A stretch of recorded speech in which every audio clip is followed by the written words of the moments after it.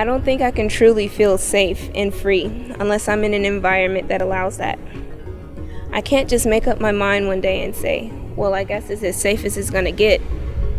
It's not that easy for me.